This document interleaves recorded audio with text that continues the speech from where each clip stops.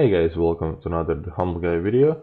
So this will be a quick tutorial on how to farm properly. So first thing first, you gotta get the script. So script you can ask me in game. If you're not my enemy, I will probably share it with you. And then you go to settings, quick far, press add new link, paste the script here, and just give it a name. I already named it. It's LA up here. You can see.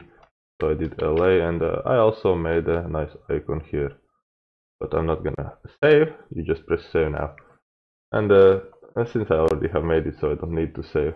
Let's go to loot assistant, and now what you want to do, just press the script, and over here you can apply. There's a lot of things you can change, but I'm gonna keep it at the stock now. I have a separate video I made years ago how to edit these things. So for now, just let's apply, and now let it load. Now you can see all the options, and you can just press one button. In this case, I'm going to go with 1 Scout 5 Light Cavalry. Just press and hold the B button, and it just sends everything out there. And now I'm going to continue with A, just to finish off and get some fresh reports on my latest barbs.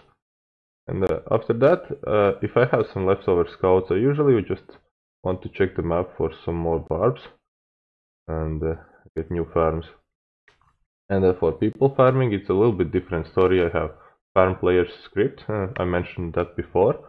You can also get this from me as long as you're not my enemy. And in the map you can see some red villages. These guys are not enemies. I just marked them in different colors so I can keep an eye on them. And so I did with some more tribes that are growing quite fast. And that's about it about farming. So you can farm like 10,000 villages in one day really fast and get some good loot. So thank you for watching, and we'll see you next time.